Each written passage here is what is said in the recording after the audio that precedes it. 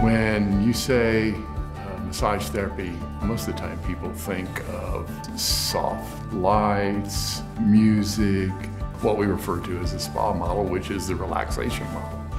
Ours is more functional movement, posture, pain, and performance, kind of moving you to a more efficient way of being alive. When I had the opportunity to develop the program here, I reached out to Erik because I knew his techniques was really what I wanted to create the foundation for our manual therapy massage program here. Touch therapy for me is one of the most rewarding professions ever. You know, it's a helping profession, it's coming back to you, it's immediate. I'm really impressed with Indiana State, the fact that they would be forward-thinking enough to take on a profession like massage. Year after year, it just became more and more popular.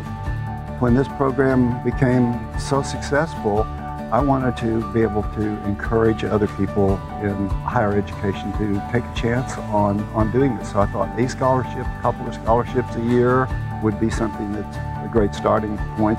It's just been fabulous already. This is the only program in the United States like it, a minor degree in massage therapy. And it's actually helping us now look at making it a bachelor's degree. So he's added that support that's taking it to another level.